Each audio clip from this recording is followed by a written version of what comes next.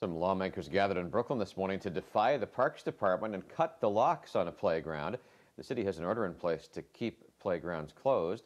State Senator Simcha Felder, Assemblyman Simcha Eichenstein, and Councilman Kalman Yeger joined together to cut the lock at the Kolbert playground in Midwood.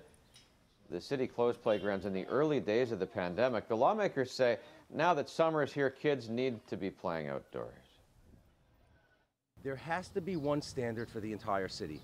It cannot be the case that parks are open in some neighborhoods, parks are locked in our neighborhoods. And if it was truly the case that for public safety, for public health, parks had to be closed, then let all the parks be closed.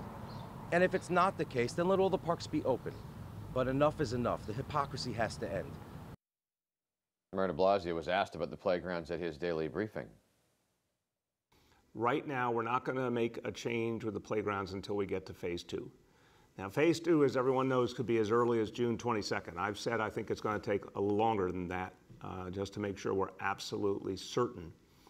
But until the order is given that playgrounds are open, people need to stay off the playgrounds. It's not appropriate to take their own action. We're doing this so that we can get to phase 2 and beyond.